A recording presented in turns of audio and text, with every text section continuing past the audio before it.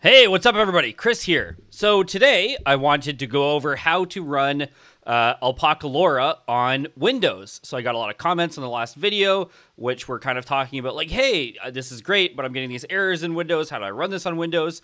So I just thought I'd go through the process of what I did to make it run on Windows, and we'll get right into it. So first things first, we do need to clone the repository. So we can just do that by grabbing the HTTPS address. So we'll head over to our terminal, and once we're here, we're just going to go ahead and run the git clone. So that's easy enough. Once it's finished running, we can cd into the directory. And then what we need to do next is run the build command, which is docker build-t alpaca-LoRA dot. So let's run that now. Okay, so now that that's done building, for me, it went pretty quick because I already had it cached. So when you first do this, it's going to take quite a long time, probably somewhere between 7 to 10 minutes. But now that it's built, we can use the run command, which is found on the repository. So if I swap back to the repo for a second. Now, one thing we're going to want to do if you're in PowerShell is you're going to want to put this into some kind of editor so that you can put it all onto the same line. So let's do that now. So I'll just grab my Notepad++, and I will make sure that this command is all on the same line. Now that it's all on the same line, we can go ahead and copy this. We can head over to our terminal and paste it in and press enter, which will run it. So the first time you run this, it's going to take a really long time. It has to download all of the information to your cache, which is just going to take a long time. There's 33 checkpoint shards, and each of them are 450-ish megabytes. Once you have it in your cache, though, it's not so bad since you're just loading it from the checkpoint. Now, we can see this is running, and when we see it's running, we can head back over to our browser, and we can navigate to localhost. So now that we see that's running, we can head to our browser, and we can just enter localhost 7860. That's the default port mappings, and we can start using it. So let's just put an instruction. The instruction is going to be, you are an expert on animals. And then our input is going to be, what is an alpaca? Which is kind of the standard alpaca prompt, right? So, okay. So as you can see, that ran successfully. We were able to generate this prompt, and it looks pretty good, which is pretty exciting. Now, I want to go into a few things that I think might be tripping people up through this process. So if all you wanted to do was see how to run it, there you go. That's the video. Thanks for watching. Please like and comment and subscribe. But if you're running into issues, I'm going to give you exactly my setup so that you can see kind of exactly what I have, and then you can make sure that you are basically at the same thing. Now, to be clear, I am running this on GPU. If you want to run it on CPU, there are a number of options you can do to use that. So something like llama.cpp, or that's the Llama C++ project. And I'll make a video on that as well. But if you want to run it on your local machine using this process, we're going to want to make sure we have a GPU. So I'm just going to run through some basic stuff here about my setup. So this is my the output for NVIDIA SMI for me. And I'm on driver 522.25, CUDA version 11.8. The model, while it's loaded and generating prompts, was taking up about 13.25-ish gigs of memory. So you're not going to be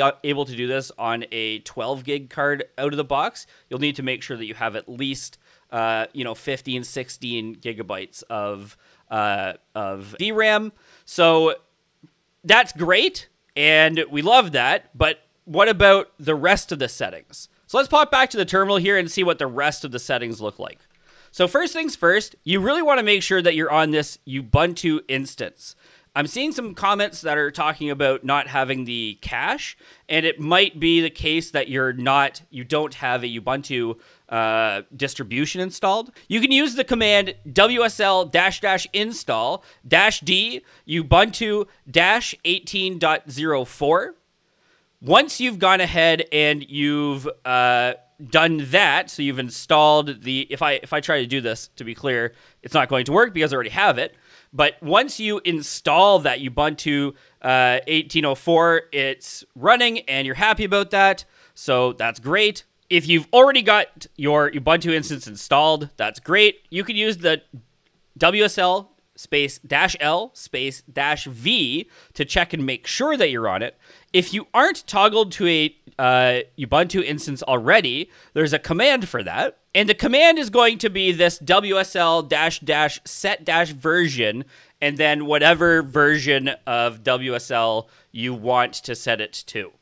Perfect. Another thing that you want to make sure of is that you're on WSL2 instead of WSL1. So we can do that with the following command, which is WSL space --set-default-version space 2.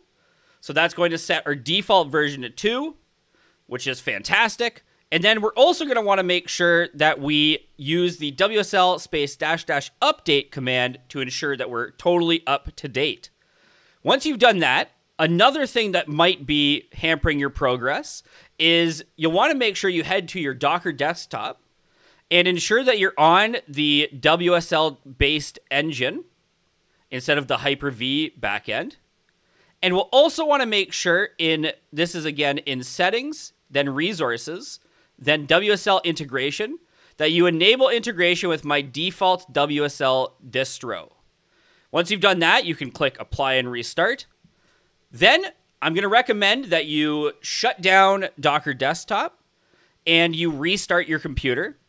Once your computer comes back up, you should be set to go. Okay, so I'm just going to go over what we just talked about, but in a kind of high-level sense. So first things first, you're going to want to make sure that you have your WSL2 set to default version 2 and that you're up to date. You can use these commands to do that. I'll put this all in the description. Secondly, you're going to have to make sure that you're on a Ubuntu distro, and you can do that by using these two commands together. Thirdly, for the GPU requirements, if you don't have a card that has that, 15 to 16 gigabytes of memory, then I'll be releasing a video the next couple days that talks about how we can actually get this running on CPU. Inference is going to be slower, but it will work, and that's great. Next, you'll have to make sure that you're on the right CUDA version, 11.8. You'll also want to make sure that you have your GPU drivers up to date. You can do that through the NVIDIA tool or the website or GeForce Experience or whatever you use to make sure your graphics card drivers are up to date. And once you have everything like that done, you'll find that you can use the tool and it works like a dream. Just to be clear, I did this on Windows 11 as well. I'll put that in the requirements. If you run into troubles, please hit me up in the comments. And I hope this works for you and you can enjoy Alpaca-LoRA on your Windows machine as well as any other machines that you have. All right, have a great day. And if you liked the video, like, comment, and subscribe. All right, thanks so much.